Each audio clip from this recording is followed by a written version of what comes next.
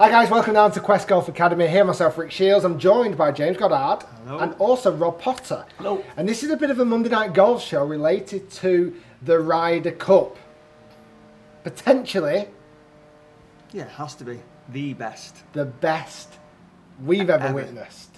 In in our lifetime. Maybe not in Rob's lifetime, but in our lifetime. And we got a walking stick. The best possibly ever. So it's only just happened. This is the Monday straight after the Ryder Cup at Hazeltine, where the USA took a massive advantage and won 17-11.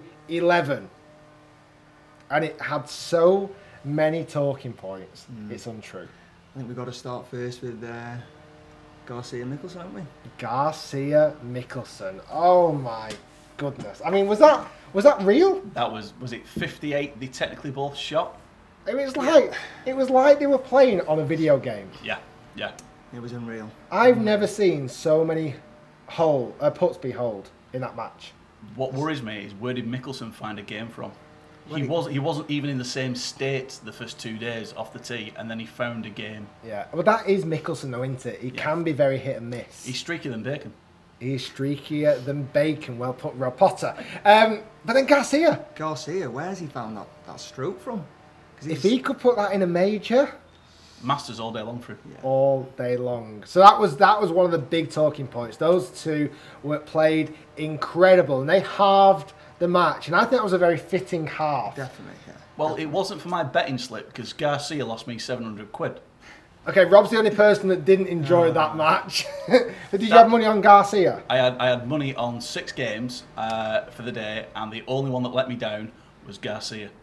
I had Garcia down to win, and So it wasn't Garcia that let you down, it was Mickelson that interrupted that. Garcia couldn't have done anything more. yeah, well, yeah, maybe. Still, he couldn't have done anything more. It's Mickelson. He was everywhere. He sprays it everywhere. And then Garcia. Not yesterday. Not yesterday. He didn't. No, not yesterday. He didn't. Yeah, exactly. That's what I'm thinking. He was a shoe into him. Was Garcia? So there was an interesting conversation just before we started this video, and where me and James were saying this is the best Ryder Cup ever. It has to be. It has to be. But we had one person on the panel that didn't agree with that. No, definitely not. And is this because you lost money or because you didn't? No. Brookline was by far the best ever Ryder Cup. Really? Yeah, that was the best ever in terms of two teams having to come together, and then how they battled back. Europe really wasn't. They was in it, but there wasn't as much in it after that first day, and they never really recovered. And to me, Clark didn't. He was overprotective of his rookies, and he should have used them more on that second day. And instead, he dropped quite a few of them. And the ones that aren't in form, they were classed as the senior statements. Westwood and Keimer did nothing for us. Absolutely nothing. It turned out to be two of the worst picks, captain's picks we've ever possibly had. I'm not sure. I think it's very risky, Rob. You've got to. Let's say he did put the rookies in. Would they have done anything more if we put Fitzpatrick in? If we put Andy Sullivan in? It's a hindsight scenario. I think it's a bigger risk. He played it. He had to. It's the only way he could have played it. He played it. I couldn't even classify it as safe. You look at those two players. They have got track record in Ryder Cups. They have won many matches. Yeah. You look at Martin Keimer when he held that putt at Medina to win the Ryder Cup. He is a solid player. I think Medina was one of the best Ryder Cups for me. I love that Ryder Cup. No, not Brookline, Medina. Is that what you meant? Medina was 4 years ago. Yeah, that's the one. Right, Sorry, Medina was Brookline. amazing. Sorry. Yeah, that was pretty good. That was on par with Hazeltine. Glen Eagles, we dominated. America never turned up. This time, America got off to an unbelievable start. They did. 4-0 in the Friday AM. 4-0. And that really was like, whoa, hold on. Yeah, set the tone, didn't it? Set the tone for it. We need to do something special. And I don't ever think we didn't. We didn't catch up. We didn't bring it back. Standout player. Who's your standout player? What for Europe? The whole anyone. Lot? Patrick Reed. And Cabrera Bello, but Reedy, definitely. What do you think for yourself? It's got to be Mickelson, isn't it? Standout player for the whole of it. I think we had a lot. I'll tell you what, I'm going to put a vote up here in the corner. I think you've got to put in the mix Patrick Reed, 100%. Definitely. Yeah. He was phenomenal. You've got to put in Thomas Peters. Oh, yes. Yeah, we had that. Yeah. I mean, a rookie. In fact, he has to be then, doesn't he, when you put it in perspective? He is phenomenal. I mean, Patrick Reed, granted, it's only his second Ryder Cup, And he massively carried. God, he must have a bad back after carrying Jordan Spieth for every single match. Patrick Reed, Thomas Peters, Cabrera Bello. Yeah.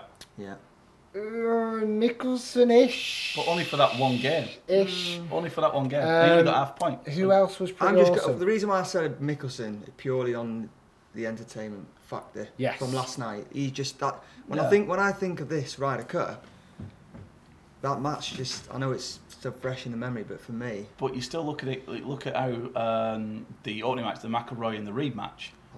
For a game for that, and Reedy coming through. As much as I'm not a big Reed fan, but I actually admire his confidence. You know what? I think he's changed a lot of opinions this week. Yeah, without a doubt. I think people would almost slightly warm to him. Now, say that 3 years ago. Yeah. But you can say that after the Cadillac Championship that he won, when he went, as far as I'm concerned, when I'm on the like Poulter, I am the top 3 players in the world. And that was after he won the Cadillac Championship, the Ryder Cup year. Yeah. And that started his progression of arrogant stroke cockiness. Yeah. But he's actually started to solidify it now. And he's matured, hasn't he? But as Butch said last night, if he could bring that putting game that he had in that turn in the Ryder Cup, because he's put it out of the world, out of this world, he would majors every single year without fail. Who do you think? So we're thinking Thomas Peters, top European? Yeah, without doubt, yeah. Okay, so top European, Thomas Peters, without question. Cabrera Bello, both rookies. Yeah. Now granted, that backs up your argument to say, well, potentially the rookie should have been put in a bit more. Matt Fitzpatrick, I love him. He looked a bit lost. And granted, he only had 1.5 games. He kind of looked a bit lost. Yeah. Andy Sullivan, he had a great... he lost the match with Rory McIlroy, but he represented himself pretty well. He played well. He lost last night. The player that really did not shine or didn't turn up, Danny Willett. Yeah. Yeah, surprise actually. He really didn't turn up at all. Now, a lot of the commentators were talking about the comments that his brother had made in the build-up and how much of an effect that had on him. What's your thoughts about that? Well, if you look at it, let's just fast forward a bit with Willett. He came out with the comments that he made in his press conference last night, which were a lot of the public has been quite funny. What was that? How he said, "How do you think the Ryder Cup was for you?" And he said an ablative in the interview. He came out and said that, so there's a bit of comedy based if you're the way you want to be. My warp sense of humour is good. But he's also come out the press statement and said, actually, my brother was right in what he said. So he's actually defended what his brother said based on how the crowds reacted. Now, that, if anything, if you take away what he said in the press conference, where he swore in the press conference, and some people on Twitter, I've looked on social media today, including some pros that have mentioned comments as well, saying that it wasn't upkeeping in, with the right things to say. It was a gentlemanly act that he said, or a gentlemanly thing he said. His attitude was poor with that, fair enough. But when you look back and he's then actually said what he's then agreed with in terms of what his brother's, come out in the press and said, how much is that going to damage him more than just swearing? All right, some of the fans weren't the best, and I've even put a tweet up about how the fans reacted as well, controversially, and I've had a bit of a slap off some different people. But what is new there, Rob? I think the thing is he's always going to protect his brother without question. It would be silly. Blood is much thicker than water, as they say, and he's got to look at protecting his brother. His brother might go, oh, maybe I shouldn't have said that, but maybe he doesn't really care. You've got to understand his brother's only really become in the spotlight because of all of his controversial comments around when his brother was winning the Masters. So he's known for his outspoken, isn't he? Yeah. His cutting edge. He's not going to come out and play it safe. He does stand by his words, and I think deep down, maybe a lot of people do agree with him. Is it the right thing to air before the Ryder Cup? I'm not sure. No. Maybe it should have been done afterwards. Maybe it should have been in after the heat of the moment. To be done beforehand, straight away he's digging a real deep hole for his brother to dig himself out of. And I think that's too hard for him to do. I don't believe that his comments are massively off the mark. There's truth in there. He's just mistimed it. He shouldn't have done it when he did it. No, I think Danny's only agreed based on some of the comments that got flung out, especially the one particular one to McIlroy that we got shouted out on the second day. And I think that's what's actually caused Danny to come out and say what he said there, not so much in defence for his brother, but making an accurate point and going, well, maybe it was justified, yeah. Okay, maybe it wasn't really justified, but anyway. I've been to 2 Ryder Cups, okay? Celtic Manor. I've been to 1 Ryder Cup, Celtic Manor. Did you go Celtic Manor? No. What? In your home country? I didn't know. I went to Celtic Manor. And I'm not saying... It's such a different atmosphere to any other tournament you'd ever be into. I, to some degree, understand how fans get a little bit leery. I understand after a few drinks how they can maybe say the wrong thing. Now, we've got to understand 99% of the fans would have been perfect. Yeah, definitely. A very tiny percentage of a fan. And the thing is with golf, that percentage of a fan gets heard. Because before a shot gets played, everyone's silent. So that one idiot shouts, everybody hears him. You do that at a football match or a soccer match or what, nobody hears that idiot. No. So I think in golf, they get heard a lot more. Now, there was chants around, the proper chants, crowds of people chanting at McIlroy about his ex-girlfriend. Okay, that's different. That was a crowd of people. But a crowd of people is 2 people, 3 people. Yeah. They might have just been very, very vocal. So it's hard to really justify, unless you were there, unless you heard it. What I did like about it, I thought the players showed a lot of respect when other crowds badmouthed them. Yeah. Well, McIlroy and Reed yesterday, you know, McIlroy did the whole shh and I can't hear you kind of stuff. And then him and Reed then walked off the green, shook hands off the green, pat the back, walked off as best mates. He mimicked what Reed did. The crowd weren't impressed with it, but Reed's like, that's awesome. So that was done actually in the good spirit. It was in a good jest and good spirit, without a shadow of doubt. But you look at the histrionics in terms of how crowd abuse towards players have gone. All right, I'll take it back now before you guys were actually born. 1986, US Open. We were actually born in 1986. I'll have you know, even worse, right? So, 1986. We remember it well. I'm being beasted here, guys. We were there. You was there. As long as it was after June, we were there. It was June because it was the US Open. So he's just about born. US Open. Greg Norman, final round. He got abused off the crowd and ended up having a standout argument with a member of the crowd at the US Open, which a lot of the players, a lot of the media have said that cost him the US Open because his head wasn't straight after that for the rest of that round. So the histrionics has been there for a long, long time. Again, it can sound snobbery coming from us being the Brits, the Europeans, but you don't get that level of abuse at a European Tour event. You don't get that level of abuse at an Open Championship, as a general rule. If it does, then the microphones must be turned off and nobody's ever picking it up. I heard abuse when I was at the Ryder Cup. Right. From Europeans. It's just not maybe quite as harsh. I'm just looking at week on, week out with the ridiculous shit. Oh, no, not no. And all that kind of I think that upset a lot of viewers, didn't it? It's just ridiculous. Did you see much of that, James, when the people were just shouting out? Yeah, of course, I heard it. But again, I think it's a minority, isn't it? Because, as Rick was saying, because a golf event, everything is quiet. Yeah. They've been heard. I think it's just simply... They get tanked up, as you said. They get the alcohol down them and then it all goes peak tongue. So that was the crowds. I know you're always going to get that Ryder Cups, and I think it's only going to get worse. I do, honestly. I think it's going to get worse. You fuel a bunch of people out in the sun with booze, you're going to get leery people. Well, there's only more. I think the spectators next for France is what they're looking at, 65,000. Oh my God. It's a stadium course, it's TPC course, isn't it? So crowd capacity again is going to be bigger. Well, I'm going, and I'm going to make sure I'm on no alcohol. You guys, if you see on the news, breaking news, golf pro YouTuber creating chaos on the... I've seen your drunk periscopes, they're bad enough.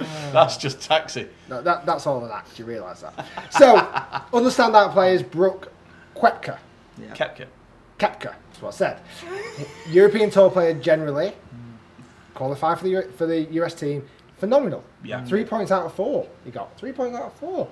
Really kind of overshadowed by Patrick Reed and I'm trying to think who else did really, really well for the US. It actually made it look like John Spieth did really well, but he kind of Dustin, and obviously I don't think Dustin got loads of points. Let me just see. What about Sneds? Dustin played 4, got 2 points. Snedica, I don't know how much he played, Snedica. Let's have a quick look. He didn't play much, but...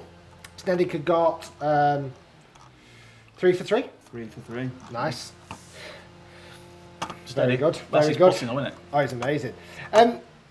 What do you think this is going to do for the Ryder Cup? Do you think this was a good thing? 100%. I think for the States especially, it's got interest back into it because as America is in a long way, in a long things, if things start going a bit, they start to lose interest in it. I think this has actually picked it back up in a big way. They've needed that. I mean, after what? Since 95, they've only won now 3 since 1995. Other than that, it's been European dominated since 95.